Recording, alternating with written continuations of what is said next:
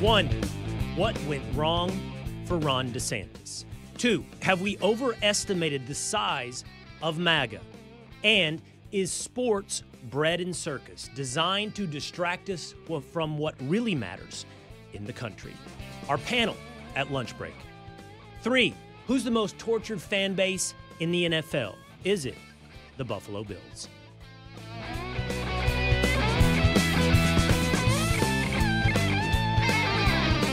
It is the Will Cain Show, streaming live at foxnews.com and at YouTube at Fox News page. Also, the Fox News Facebook page, and always on demand on video at Will Cain Show on YouTube, and in audio format wherever you get your podcast, at Apple, Spotify, or at Fox News Podcast. Coming to you live today from New York City. There are some things I still like about the metropolis that is New York City. I like walking around. I like hitting the streets, even though this morning I found some type of femur in the middle of a street grate. It wasn't, I believe, a human femur, unless it was that of a giant. It looked probably like a bovine, a cattle piece of femur, which makes you wonder, what's going on in New York City? I sat in a bar last night watching Chiefs and Bills. On Saturday night, I sat in a bar with Pete Hegseth, my Fox and Friends Weekend co-host, watching Ravens-Texans. And I think there's still something awesome about that communal environment. It's nice to sit on your couch. It's nice to watch a game in a comfortable environment. It's also nice to sit next to a dude in a Zubaz hat. You remember the Zubaz zebra print in NFL colors. Sat next to a dude in a Buffalo Bills Zubaz hat, living through every moment, the ups and the downs of Josh Allen, of his Buffalo Bills. I also had probably the best onion rings that I've had in quite some time, which takes me back to a debate I've had with my sons on numerous occasions. How do you rank this? French fries, tater tots, onion rings. I'm a big believer that anyone that selects French fries as number one has settled for mediocrity in life. They are not shooting for the stars. They are not aiming for the fences. You got to go for a home run. And when you hit a home run, it is with the onion ring. And then this morning, before I came in, I had what I think is one of the best parts of New York City. Just a diner, nothing special, not a foodie. 2 eggs over medium, bacon, hash browns, ketchup, Cholula, all layered on top of each other. There are still some things to like about New York City. There's not much left to like about the future of Florida Governor Ron DeSantis. That takes us to story number one. What went wrong with Ron DeSantis? Ron DeSantis, the extremely successful governor from Florida, has bowed out of the presidential race. He has suspended his presidential campaign and endorsed Donald Trump. He was at one point, if not a frontrunner, a serious contender for president of the United States. So what went wrong for Ron DeSantis?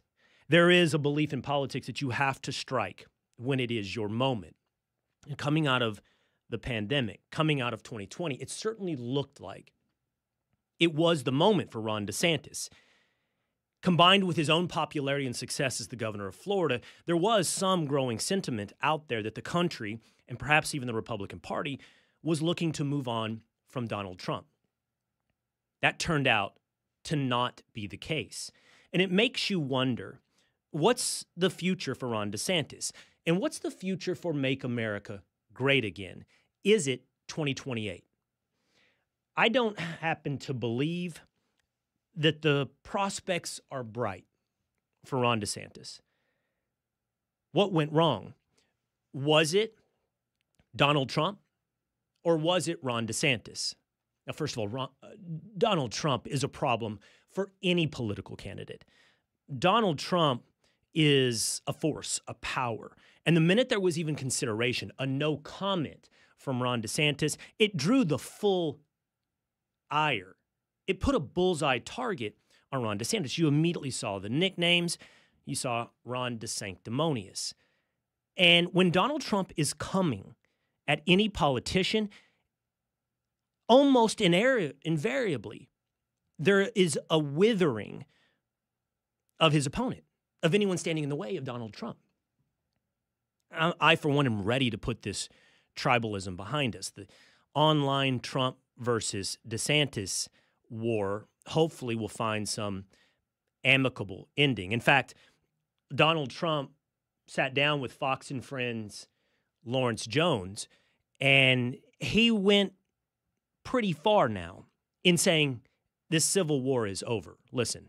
And I had some fun with it because I watched somebody who was not in the race, and all of a sudden he was in the race, and then he did a good job as governor. So I was happy with that. But I was disappointed when they asked him whether or not he'd run, and he said, I have no comment. Because to me, when you say no comment, that means you're running. And we took it, I think I took it quite seriously. And it doesn't matter now because he got out.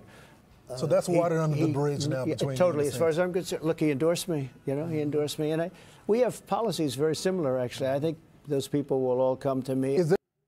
That's water under the bridge. I'll take a moment and just compliment my Fox and Friends co-host, Lawrence Jones. Lawrence did an incredible job with that interview with Donald Trump. It's one of the more difficult interviews. It is among the most intimidating interviews, interviewing Donald Trump. It's unpredictable. It's hard to wrangle control of the direction or questions of the conversation. Lawrence was poised, he was calm, he was confident, and he pushed back on occasion. And I think also drew out aspects of Donald Trump. I just can't give enough credit to Lawrence Jones. But Donald Trump says it's water under the bridge. And I hope that that's the case for many who've been on both sides of this Republican civil war. You know, everyone seems to think everything is advocacy. I do my best to try to analyze.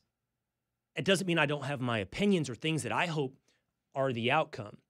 But all too often we confuse analysis with cheerleading, with wishful thinking. If you say, I don't think the prospects are bright for Ron DeSantis, it's assumed you don't like Ron DeSantis. I think Ron DeSantis is one of the most popular and effective conservative governors of the last several decades in the United States. I think Ron DeSantis is an incredible politician. I think what he has accomplished in Florida in turning a purple state red, in saving that state's economy when it came to COVID, in pushing back on the woke agenda and standing up to strong corporations like Disney is not just admirable, but it is a model for any future governor with a backbone. And that in and of itself is all too rare. That is not a common quality. And I think that would have lent itself to a very effective president. But I think that the future for Ron DeSantis, not as a bit of cheerleading or wishful thinking, but as analysis, by the way, which I hope is wrong, is that what stands in the way of Ron DeSantis is less Donald Trump and more Ron DeSantis. It's more about the size and scope and future of MAGA and the personality of Ron DeSantis. Now, hanging out with the crew here on the Will Cain Show this morning, young James pushed back on me. He thinks, no. He thinks the future is right. It is strong for Ron DeSantis. Young James, why do you think that I'm wrong? Yeah, so I would say three main points on it. First, the numbers. His approvals are still high within the Republican Party. Our numbers show that the base of the Republicans is still 85-15 MAGA, and that's a conservative estimate. Also, all of the Trump voters' second choice is still DeSantis. So despite all the hitting, it really hasn't hurt him that hard. Two, I think we really overplay this miss the moment thing because of Chris Christie. I don't think Chris Christie was ever going to overtake a Republican Party. Reagan ran in 68 and 76 before 1980. And then the third point is his personality. We're saying he's not going to pass the beer test. But I think with Donald Trump, it kind of showed that we're looking more for a fighter as opposed to who are you going to have a beer with. All right. I think that your points are well taken. Here's what I would say in response. I'm not convinced I believe the polling that every single Donald Trump voter would have gone to Ron DeSantis. You cannot, secondarily, overestimate the power of the personality of Donald Trump. Anyone who's ever been in Donald Trump's presence, and this is, again, not cheerleading, this is not wishful thinking, this is, I believe, cold-hearted analysis. Anyone who's ever been in Donald Trump's presence knows you were around Donald Trump, and it is a magnet. It has appeal. It has clearly pulled a great number of people to Donald Trump. And quite clearly, that isn't present for Ron DeSantis. And then finally, what I'm concerned about, and this is where I was hopeful for Ron DeSantis, is that his rise represented the idea that the Republican Party could move in a direction that lived beyond Donald Trump, that was more populist, more concerned with the middle class, less interested in foreign wars. And with Ron DeSantis, I don't know, besides Vivek Ramaswamy, that there is another inheritor of MAGA. And we underestimate that there is still a strong percentage of the Republican base that is what we would call old school Republican. Nikki Haley represents that wing of the Republican Party. This is the part of the party that wants to punch somebody in the mouth, who is not afraid of a foreign war, who is interested in being the world's superpower, and that superpower being defined by military might. There is still a segment of the Republican Party that, because of our embrace of capitalism, is somewhat callous to the plight of the middle class. And I think you see the success of candidates outside of MAGA, lower down the ticket at other levels of government, that shows you the entire party has not moved toward MAGA. And as opposed to Donald Trump, again, not cheerleading or wishful thinking, but cold-hearted analysis, I don't meet many people who have been around Ron DeSantis who see that same magnetism towards his personality. So that makes me think the problem is less Donald Trump and more Ron DeSantis. And by the way, Nikki Haley doesn't simply represent old school Republican. At this point, I would say that Nikki Haley is the best candidate for Democrats. All the polls suggest Joe Biden has real problems against Donald Trump. And the prospect of replacing Joe Biden at this point with a Gavin Newsom or a Michelle Obama become tougher by the day. In New Hampshire, we're seeing independents go to the Republican primary. We're seeing Democrats turn out the Republican primary to vote for Nikki Haley. And why wouldn't you? She represents a lot of what we now see as the Democrat Party. She's interested in war. She's somewhat at times antagonistic to free speech. And most importantly, she seems willing to cave to the whim of the mob. What I mean by that is, if the moment of our culture requires you to say that everything is racist, then she will believe and say that that was a noose in the garage of Bubba Wallace. She will not be strong if everybody says a woman can be a man. I believe that she will give in if it is the whim of the mob. And because of all those things, she becomes actually, I think, the best candidate for Democrat, regardless of what party is sitting next to her name. But whether or not Donald Trump is present in an election, I hope this is not the case. But I think it is the case, that the future and the problem for Ron DeSantis is not Donald Trump, but that it is Ron DeSantis. Let's dig into whether or not we have overestimated the size of MAGA inside of the Republican Party, and whether or not sports is bread and circus. It's the Coliseum designed to distract us from what really matters in this country. That's coming up with our panel today during lunch break.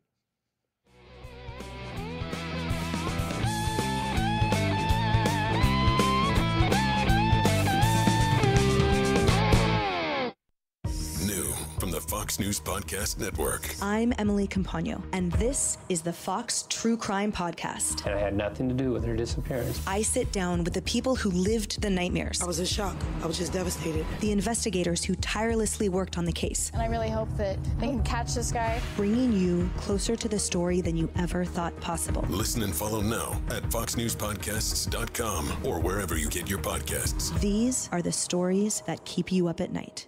Your favorite Fox News funny man, Jimmy Fallon, has a new book, The Cancel Culture Dictionary. How have we not gotten a game show spinoff called Wheel of Cancel? No, it's not an actual dictionary. It's an A to Z guide to winning the war on fun. The fact that we're defunding the joke police is a win for America. With a collection of cancellations by the outrage mob, Jimmy Fallon's Cancel Culture Dictionary. Yo, what is going on in this country right now? Order your copy of The Cancel Culture Dictionary now at foxnewsbooks.com. I'm Charles Payne. Listen to my Unstoppable Prosperity podcast so I can get you making money right now. 35 years on Wall Street taught me how to successfully invest in the stock market. In my 4-part series, I'm going to teach you too. Some of Fox Business's finest join me to help tell my story, impart crucial lessons from my Unstoppable Prosperity book, and to give you the tools to achieve your own financial dreams. Listen anytime, everywhere at foxbusinesspodcast.com or wherever you listen to your favorite podcasts.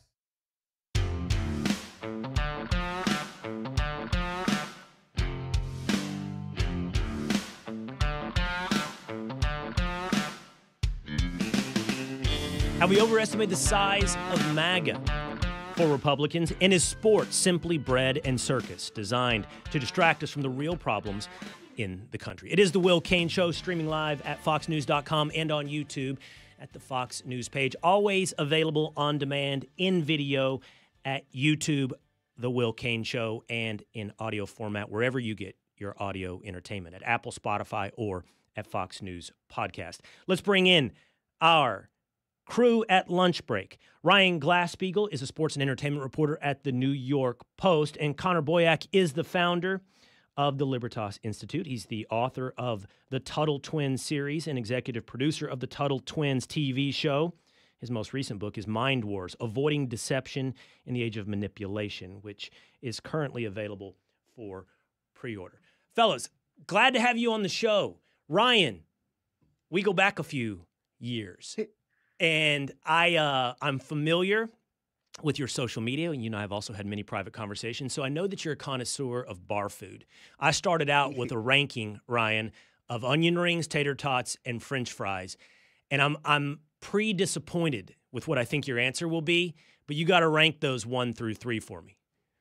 Well, it's definitely onion rings last. For whatever reason, I don't like cooked onions. I like raw onions, but for tater tots and French fries, the answer is it depends, because the best French fries are better than the best tater tots. But I think the average tater tot could be like, if you're going to get like, big potatoy steak wedges, tater tots are better than those. But if you're going to get, really good Cajun style curly fries, I'd way rather those than tater tots. Your analysis is horrific, Ryan. I saw Connor already pointing thumbs down. Here's why he's wrong, Connor.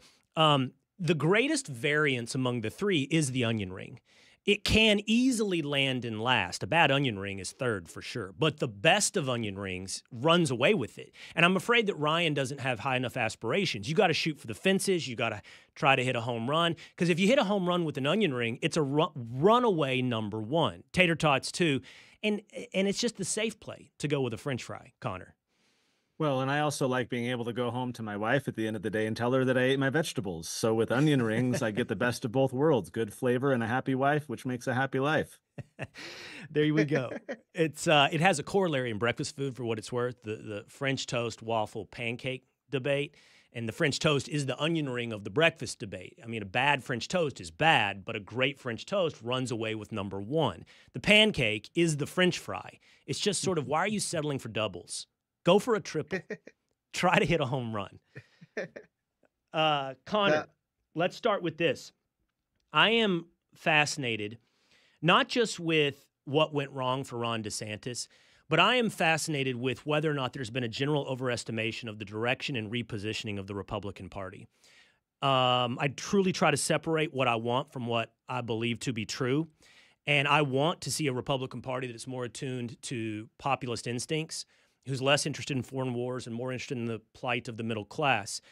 But the presence of Nikki Haley and the political offices being won across the country, and by the way, the failure of Ron DeSantis in some part makes me think, if there were no Donald Trump, I'm not sure the country would pursue the ideology of Make America Great Again?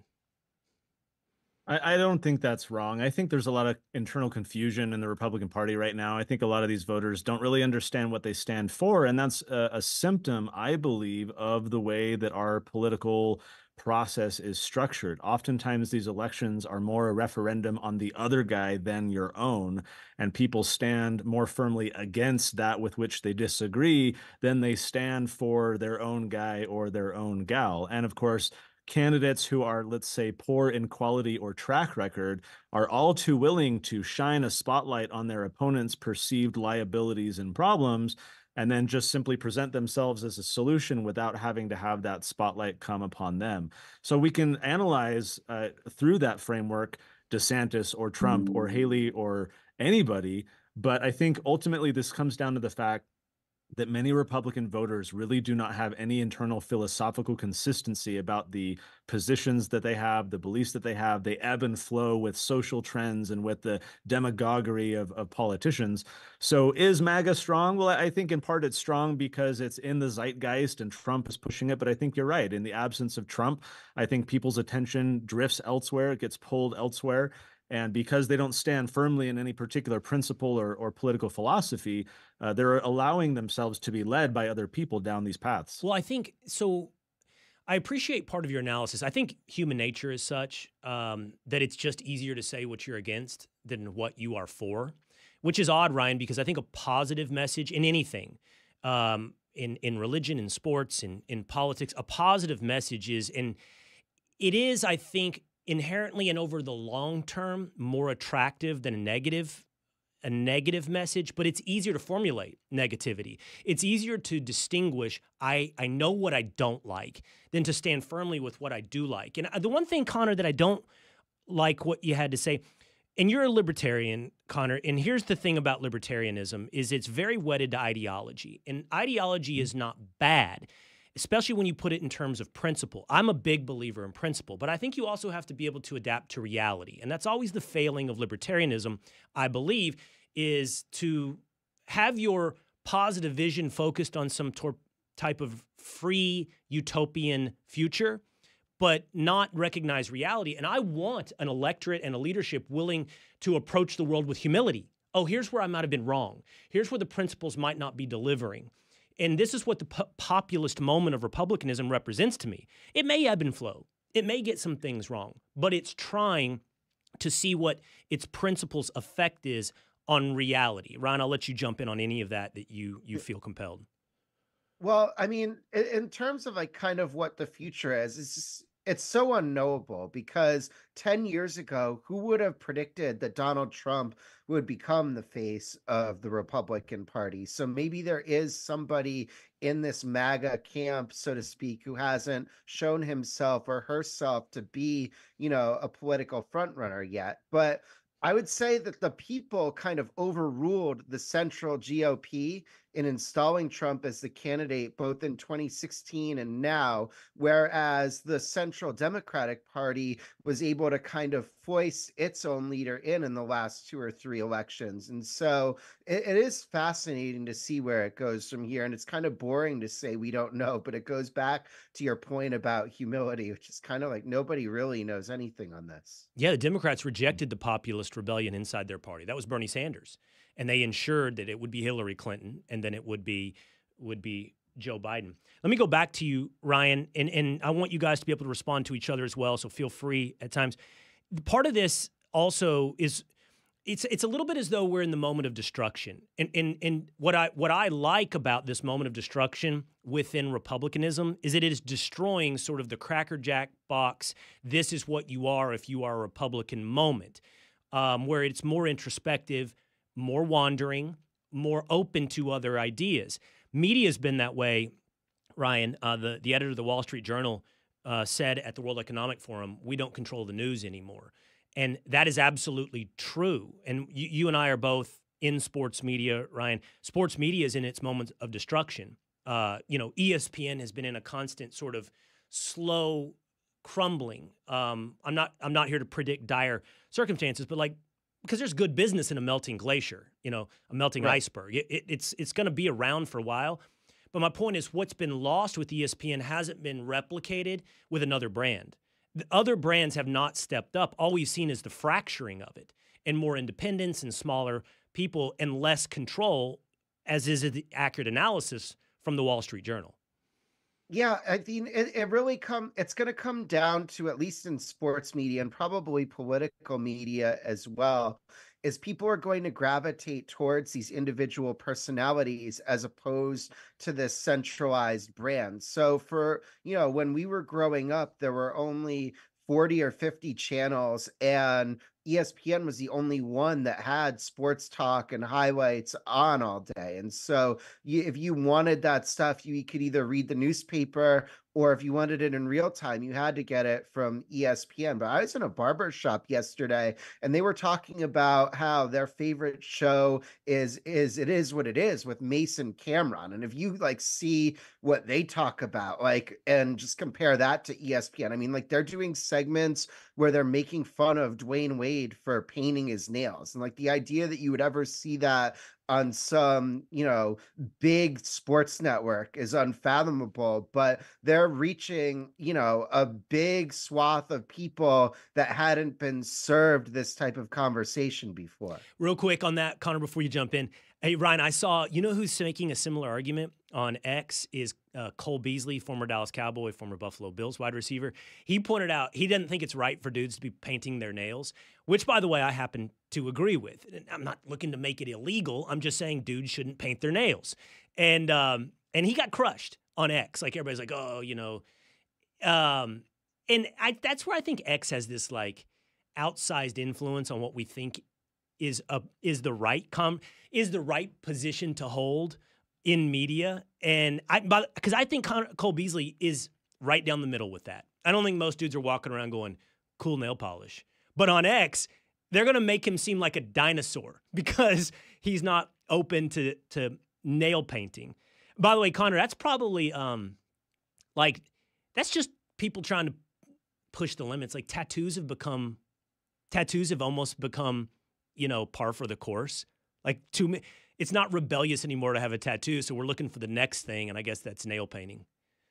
Well, I think was it yesterday or the day before when DeSantis declared that he dropped out? Where did he announce it? He went to X. Increasingly, these social platforms are the means through which people are communicating with the outside world, going around the media institutions who they know are going to only report on a tiny, limited portion of whatever is said. They're going to spin it however they want. And so now it puts the traditional media outlets, rightly so, I think, importantly, on the defense, so that they have to be more reflective of the actual truth and narrative, because they know that the toothpaste is out of the tube, that people are just giving their full messages or their, all the news right on platforms like X. So I'm actually bullish on the future of media. It is going to take quite a different form than it has in the past with these centralized institutions, these gatekeepers of information, these authority figures like Fauci who declare that they are science and that they represent truth.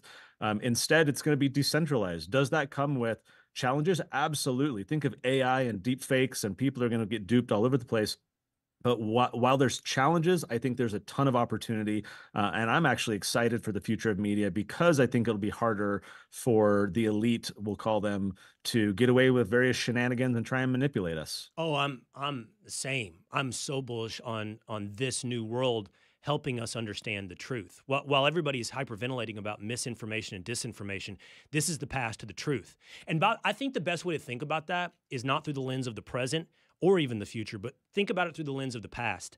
I was walking in this morning in New York, and I had to walk through Midtown, where there's various Broadway plays, and there's the billboards out front for Gutenberg, which stars Josh Gad.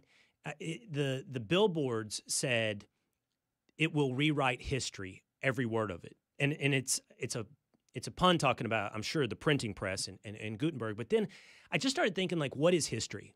History, how accurate do you think we understand history?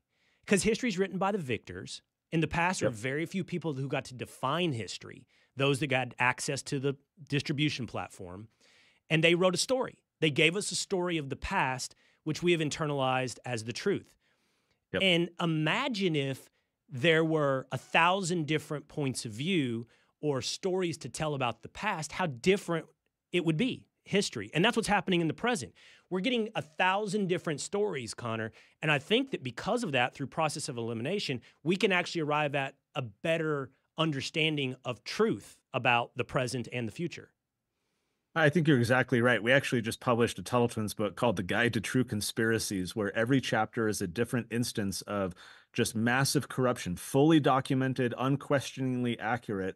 And what was fascinating for us about doing that book was here are all these examples of history, as you mentioned, where kids in their social studies class are not being taught any of this. Are you going to expect a government school to teach kids about the corruption and problems of government throughout history so as to help them develop the critical thinking to make sure that they don't blindly trust the government in the future? Well, no, of course the government isn't going to do that, which is why we did our book and why others are on this quest as well to spread the truth. But you're right, history is a narrative, and it allows those in power to bury their misdeeds and misdirect people's attention and concoct this story that everyone just believes because they believe the authoritative source from which it came. Again, another reason I think to be bullish, because that is going to be much harder in the future to do, where information is democratized and those in power are going to have a harder time controlling the narrative. Ryan?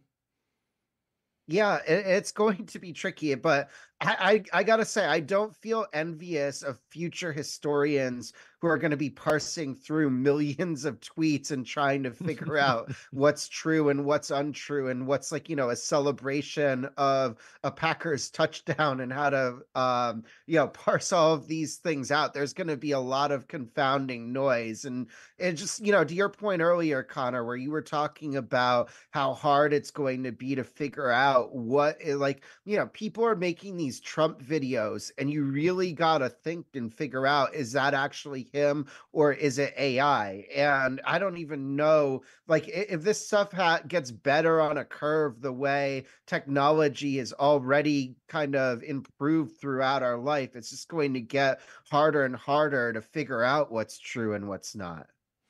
So, Ryan, we want to take a minute here and congratulate you. Last week, thank you. Last week, you welcomed a new member of the Glass-Steagall family. What's her name? We did.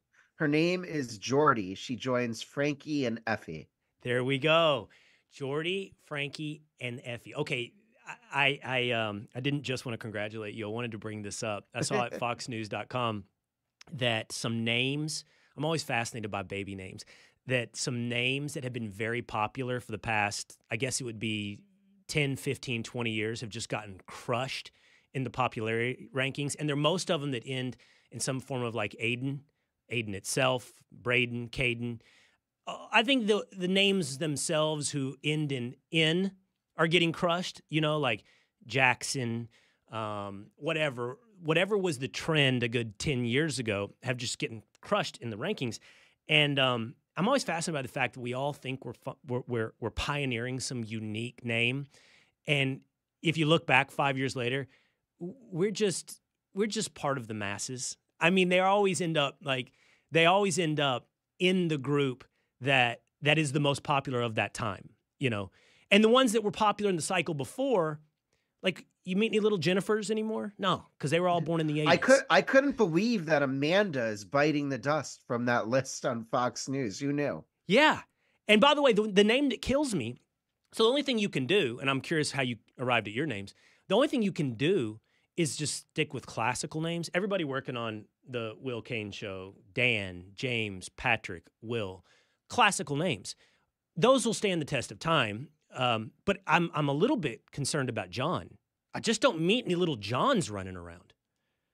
I haven't either, now that you mention it, in either of my kids' classes. There is a Jackson, though, and they said that one was going away. So I guess they bucked the trend. As far as how we came up with the name, it had to be something that ended in IE to match the other two. And so that kind of limits the playbook, so to speak.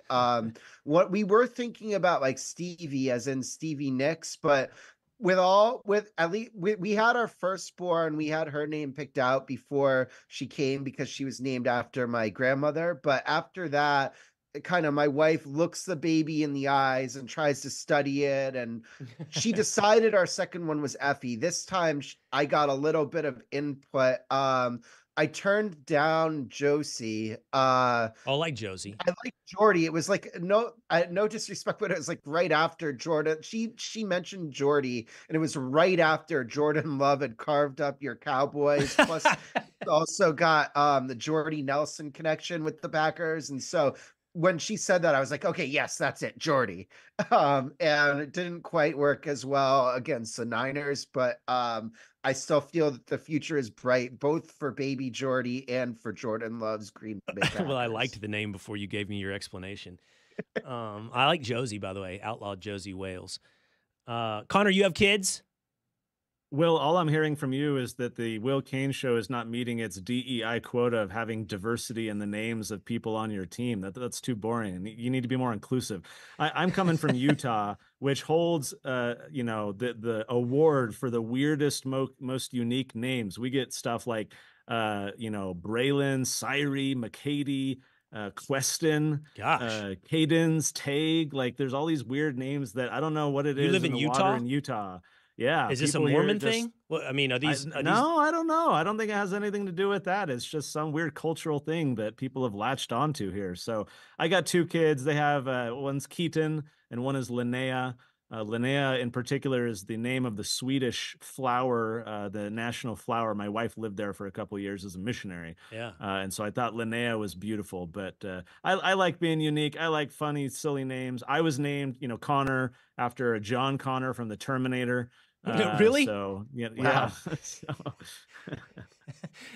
That's a first. I've never heard somebody named. I was named after the Terminator. I've got a Charlie and I've got a West, and they're both family names. That's how we did that. Both multiple generation names. I'll start with you on this, Connor. My co-host, Fox and Friends on the Weekend, Rachel Campos Duffy, who is a font of wisdom, isn't always wise. On her podcast, From the Kitchen Table, which you should check out, is right here at Fox News Podcast. She had her daughter, Avita Duffy, on, and they started talking about sports. They started talking about sports, in essence, being one big distraction, that it's bread and circus. Here, listen to Avita Duffy on the From the Kitchen Table podcast. Imagine if all of the men who put all of their time and energy into caring about football and what some players who they don't even know or really care about do on a field for, I don't know, however long a football game is, once a week. Imagine if all that time and energy spent on that game was spent caring about what's happening in the world, right? What's happening to your schools? What's happening at the border? What's happening to our economy? What's happening to our election integrity? Like, imagine if the men and the masculine energy that they pour into organized sports went into things that really mattered. So I'm going to disagree with the both of you. Okay, this is not mutually exclusive. You can love football, you can love sports, and you can still love your country. You can be a man who's like, go Pack, go, and you can go out in your T-shirt in 0-degree weather and express your masculinity and still care about the country. So, Connor, I don't know how big of a sports fan you are, but what do you think about this idea that sports is bread and circus, designed to distract us, or if not designed, in effect, does distract us from the things that really matter in the U.S.? The girl's name was Evie. Did I hear that right? Vita. Vita. Sorry. Okay, so I totally agree with Vita. Because the gentleman who commented after, I think, got it wrong, because she wasn't talking about that they can't love their country or care about their country, which was his defense, that you can love football and you can also love your... She wasn't saying that you can't hold to interests. She was saying that the energy being spent on sports, watching them in person, watching them at home, reading news about them, talking to your friends about them, participating in little fantasy football leagues and everything else, the energy that people are expending, I think what Vita was getting at is that is energy that is not being harnessed and applied towards more productive uses. I'm not a sports ball fan, with all due concessions to my co-panelists here who might be.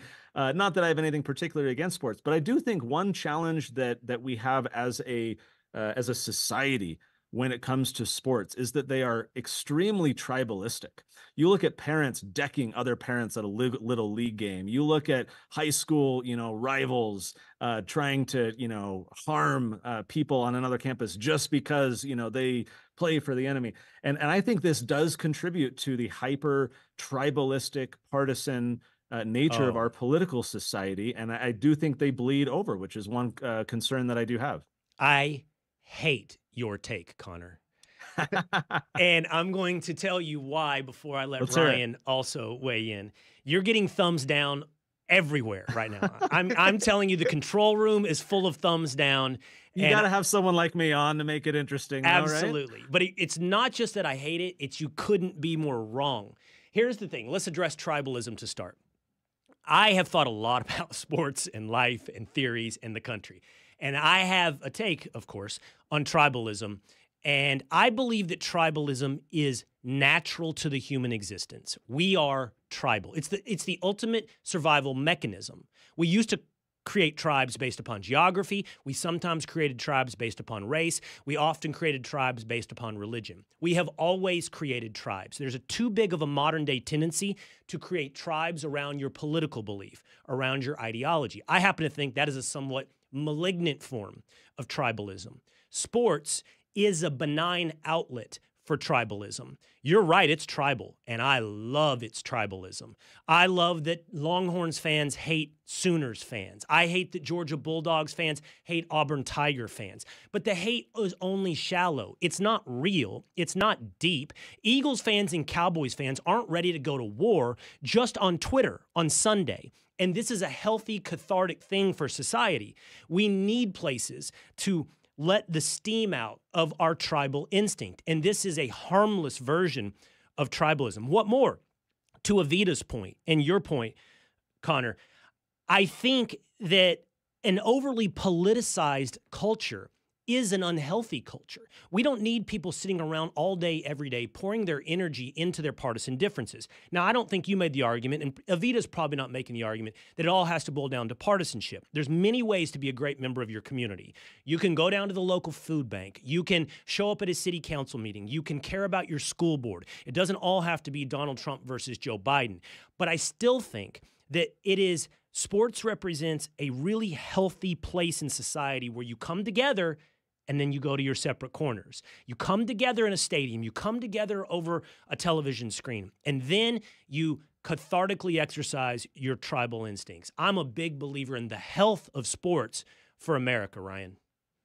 Yeah, no, to your point, as I said before, I'm a Packers fan. You go to Lambeau Field, Wisconsin has some of the most divisive Republican versus Democrat politics, maybe of any state, honestly. They might be top because it's really split down the middle there. And you go in Lambeau and there's a touchdown, and it doesn't matter if the person to your right or your left is like a different voter than you. You come together with a community. And so we talked about earlier how negative news and negative commentary spreads a lot more than positivity, but I think that sports breeds community much more than it breeds the negative tribalism that we've been discussing. And it's just, yeah, it is a diversion and it is a distraction, but it would be replaced with another distraction. It's not like, oh, I don't watch football anymore, so I'm going to spend all my time just being the best and most informed citizen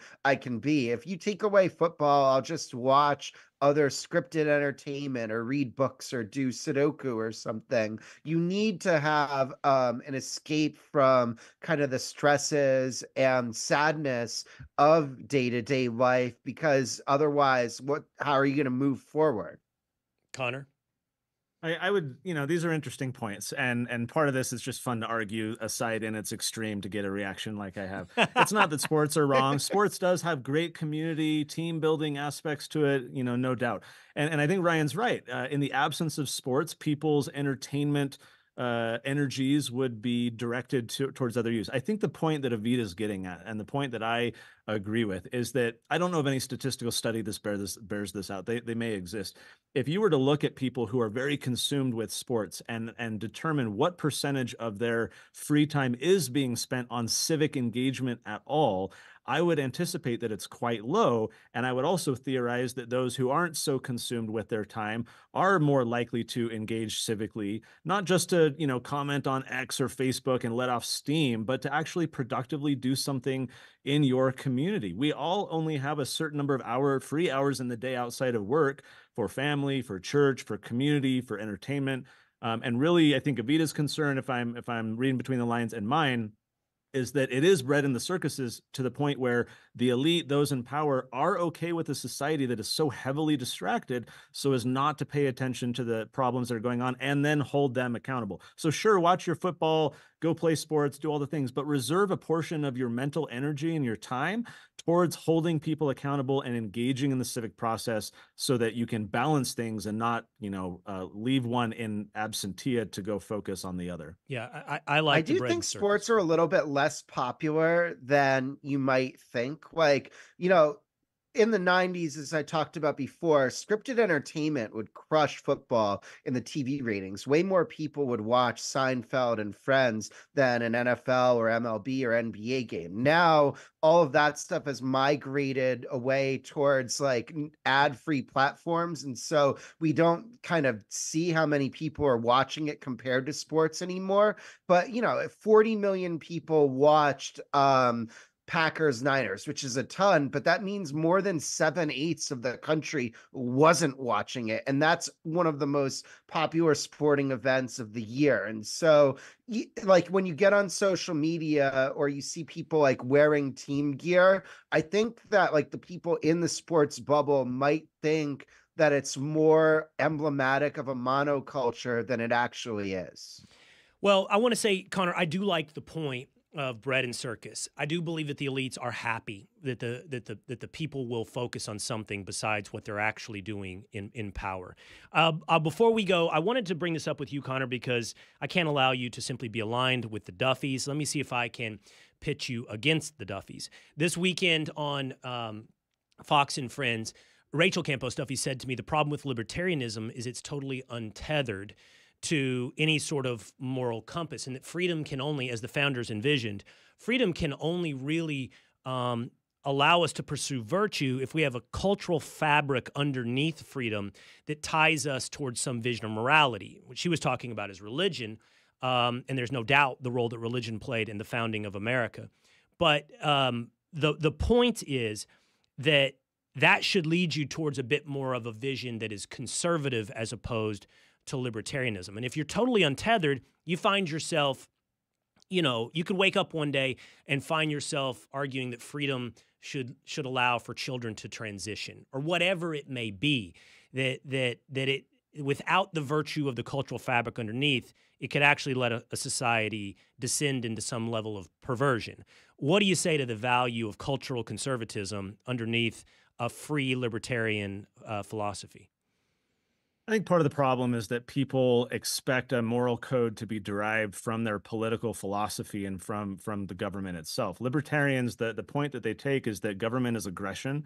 It is force, as George Washington himself said. As a very religious person myself, I do believe that we need a cultural morality, that we do need to bind society together through the golden rule and through all these things. I don't look to my government to be the arbiter or the purveyor or promulgator of that. Let's not forget Ronald Reagan once said that the heart and soul of conservatism is libertarianism. Why would he say something like that? Yes, libertarians are doggedly principled. They are focused on saying, here is the role of government. Leave culture, leave morality, leave society to people's own devices, to the market, the competition of ideas. Right? You go handle that outside the scope of government. Government is really just the protection of our basic freedoms. The problem comes, I think, when we encumber upon government all these additional expectations, including to enforce morality at the point of gun against those who might disagree with us. I think the libertarian view is let's get out and leave that to the market. So just as an example, Connor, do you therefore then embrace the legalization of gambling? I'll reframe your question. Do I think the government should lock people in a cage who voluntarily choose to gamble? I do not.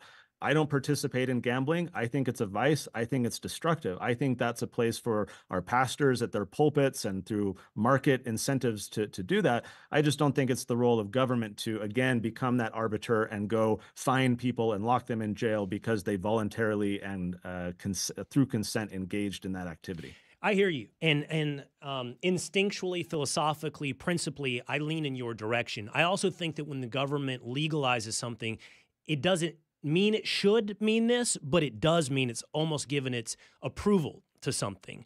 If it's not illegal, then somehow we approve of that. And that shouldn't be the case. I don't think that's the case, Connor. Just because something is legal doesn't mean it's right. It's just. It should be approved. But I'll end this with you, Ryan. On the way into the show today, I took a lap through the newsroom, and I heard two separate conversations going on about sports gambling. One, a group of guys talking about, can you believe that Vegas always nails it? It was 1.5. And then another, a guy saying, I quit, and not only do I quit gambling, I'm going to be an advocate like Mothers Against Drunk Driving against gambling. I think that there is, a little bit of gusto or blinders on us going into this. Like, we are legalizing gambling, and I don't think we fully internalized or really thought about the effects of young men having a gambling device in their hands at all times and what the long-term ramifications could be of sports gambling. Yeah, when they did legalize it, I don't know if there was like the realization that every commercial break of every game, every sports talk show, and every non-sports talk show for that matter was going to just be shoving like gambling advertising in your face. And I'm someone who is in the favor of legalization of it. I'm somebody who spends a lot of time conceiving of my sports bets. I would say, to Connor's point, that it's a vice. It is. It's not impossible to win, but I would also say that something that these sports books shouldn't be allowed to do is to court the degenerate, like problematic gamblers, but not let the talented gamblers beat them. A lot of these books, when somebody like beats them, they just cut them off and don't let them bet with them anymore, at least not for any like reasonable amount of money. And I think if you're in the risk business and you're trying to soak, degenerates, then you should have to take some risk yourself. Man, it was a fascinating conversation today. I really enjoyed you both. It's Ryan Glass-Steagall. He's a sports entertainment reporter at the New York Post, and Connor Boyack, the founder of the Libertas Institute and the author of the Tuttle Twins series and executive producer of the Tuttle Twins TV show. By the way, his new book, Mind Wars, Avoiding Deception in the Age of Manipulation, is currently available for pre-order. It's out next month. Connor, Ryan, thank you. Thank you for having me. Well, appreciate it. All right, who's the most tortured fan base in the NFL? Is it the Buffalo Bills? It's coming up on The Will Cain Show.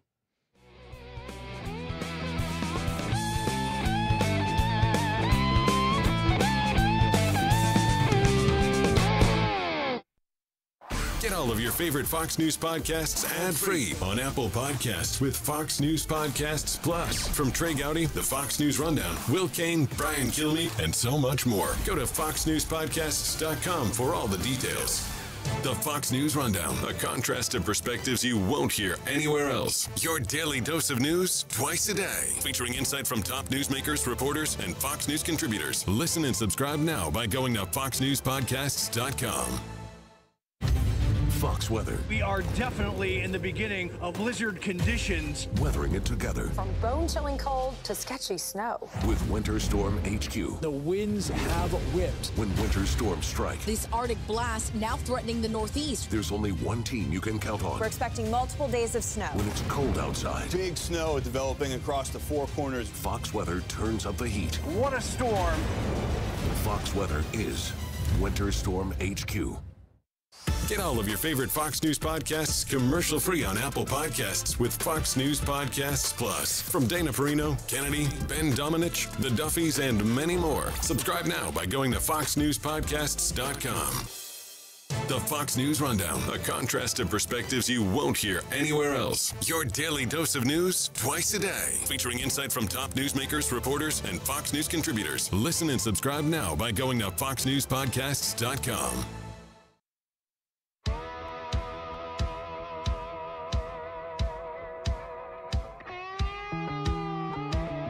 Who's the most tortured fan base in the NFL? Is it the Buffalo Bills? Wide right. Story number 3. The Buffalo Bills lost to the Kansas City Chiefs in the divisional round of the NFL playoffs once again with a familiar theme. Wide right. It didn't all come down to kicker Tyler Bass, but in order to tie the game with a minute and a half to go, he missed with an 11-mile-per-hour wind wide right. I got a text from my son, who has been JV and will soon be varsity punter and kicker, saying, I feel bad for that kicker. I also feel bad for that kicker's dad. Nothing harder than being a kicker's dad. But it's pretty hard to be a Buffalo Bills fan. This represents several years in a row they cannot get over the hump that is Patrick Mahomes. And that's no big insult. Patrick Mahomes is on his way to being in the debate of greatest quarterback of all time. Every year that Patrick Mahomes has been a starter, he has been in the AFC Championship game. The Kansas City Chiefs are a dynasty because of Patrick Mahomes. And that's a shame for Buffalo Bills fans who keep running into Mahomes and the Chiefs, because Josh Allen is really good. Now, Josh Allen also had some missed plays last night, but it's been a familiar theme for Allen and the Bills. Losing in the divisional round, losing to the Kansas City Chiefs. And it made me wonder about who is the most tortured fan base in the NFL. Now, if you remember one of the Batman movies, I can never remember, Batman Begins, Batman Forever, I don't know. Christian Bale Batman movie, when he is put into the hole. You remember the jail that he's put into that has an open roof at the top, and it has that stair step that you can get out, and has the theoretical ability to get out of the jail if you can make the leap, if you can make the climb and make the leap. And there was a line, and I'm not going to get it verbatim, so I'm going to paraphrase it, but the line was something to the extent of, there's no such thing as real despair without a little bit of hope. Now, the point of that is you can resign yourself to despair and then hit a level of monotony. You can just say to yourself, this is the way it is, and we are a doormat. This is the way it is, I'm in prison. This is the way it is, and we are forever condemned to be bottom of the league. This is the way it is, I'm a fan of the New York Jets. That's what that level of existence is. And there's some level of resignation to being a fan of the Jets. No. Real despair requires the existence of hope. It requires you to get close and to fail again and again. And there's a couple of different franchises who now have represented true despair, failure, but with the prospect of hope. And I would humbly offer to you that I'm beginning to enter that phase as a fan of the Dallas Cowboys. You know, we rested our laurels a lot on 8 Super Bowl appearances, 5 Super Bowl championships. But unless you were born in at least the 1980s, you have no memory of any of that success. So any of that background is nothing but noise. Now listen, I wasn't alive for the Cowboys dynasties of the 70s, but they still were there in my thought process, in the background. I knew my rightful place in the hierarchy of the NFL. Then I got to live through it in the 90s. But that begins to fade. I mean, if you're a millennial, what if the Cowboys offered you but 8-8 or 12-4, 12-5 out in the divisional round of the NFL playoffs? Just enough hope to reinvest every year in Dak Prescott, to reinvest every year in Tony Romo, to reinvest in Bill Parcells or Mike McCarthy or Jason Garrett, the redheaded clapper. There's just enough every year to bring you back instead of resigning yourself to your place in the NFL. But the Cowboys probably, as much as they offer enough hope for true despair, true torture as an NFL fan base, probably don't get in the top 2. History and present require us to acknowledge the Minnesota Vikings fan. And it's not just that I'm buddies with Pete Hegseth. I did sit at a bar with him this weekend, and he recounted to me in detail, burned into his memory, the 3 NFC championship games they've appeared in the past, 10 plus years. No, 20. He talks about Dante Culpepper from 1998, 15-1, losing to the Atlanta Falcons, who went on to lose to the Denver Broncos. By the way, the Denver Broncos were a tortured fan base for many, many years until John Elway got over the hump in the mid-90s with Terrell Davis. The Cleveland Browns were a tortured fan base before they became sad sack. I mean, if you're a Cleveland Browns fan in the 80s or 90s with Bernie Kosar and Ernest Biner and Kevin Mack, you were good enough to get to the divisional round until you lost to John Elway and the Denver Broncos, who were just good enough to get to the Super Bowl several times to lose to Joe Montana and the San Francisco 49ers. But the Minnesota Vikings have never got over that hump. It's Brett Favre. It's Case Keenum. It's Dante Culpepper into the NFC Championship game and lost. And that's set against the historical backdrop of the Vikings from the 70s, who also went to, I believe it's 4 Super Bowls without ever winning. But they still only come in second because you take where a Buffalo Bills fan lives in the present. Great quarterback, divisional round loss. And you put that against the historic background of 4 straight Super Bowls in the 90s and 4 straight Super Bowl losses to the Giants, wide right, to the Redskins, and twice to the Dallas Cowboys. And I think that is probably the most painful existence as a sports fan. They went into each one of those Super Bowls not just with a legitimate shot to win, but in 1 or 2 of them as the favorites to win the Super Bowl. And they had just enough hope to feel true despair, to be the most tortured fan base in the NFL. I'm sorry, fans of the Buffalo Bills. That's going to do it for today here on The Will Cain Show. We have a big special guest coming up. So big, I'm not allowed to tease it. Later this week, right here on The Will Cain Show. See you then.